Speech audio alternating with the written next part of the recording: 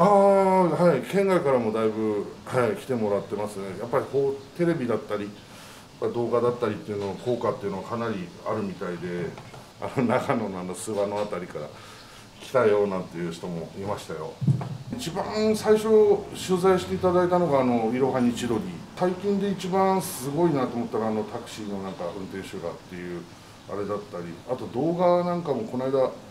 YouTuber みたいな方が来て、それなんかもやっぱり反響があって、ああいいとこですよ。これがまああんまり寒くもなくあんまり暑くもなく、まあ自然も結構豊かだし、またどこに行くにも意外と中心的な場所っていうか、海に行くにもまあ程よく意外と生活しやすい場所ですね。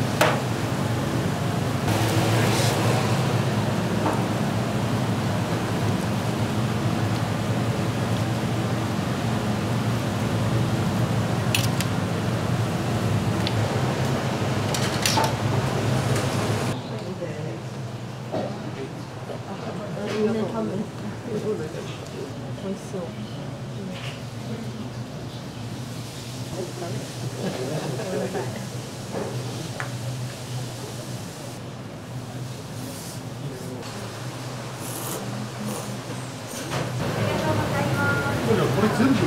れてくれた方がいいかな。